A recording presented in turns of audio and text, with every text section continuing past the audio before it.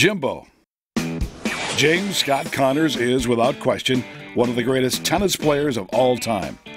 Born in East St. Louis and raised in Belleville, he overcame a lack of physical size with self-motivation, a fiery temperament, and a vicious two-handed backhand.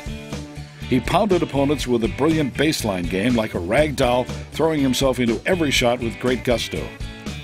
Jimmy fought verbally with opponents, officials, and the crowd to become the top-ranked player in the world for 160 consecutive weeks. He held that number one ranking for 268 weeks at various times in his career. Jimmy won 8 Grand Slam singles titles, 1 Australian, 2 Wimbledon, 4 U.S. Open, along with 2 Grand Slam doubles championships. He won U.S. Open singles championships on grass courts, hard courts, and clay courts, the only man to accomplish that. Jimmy Connors won 83% of his matches, 1,241 career singles wins, and he's become one of the game's respected elders. One of the most accomplished athletes ever from the area, the St. Louis Sports Hall of Fame welcomes Jimmy Connors.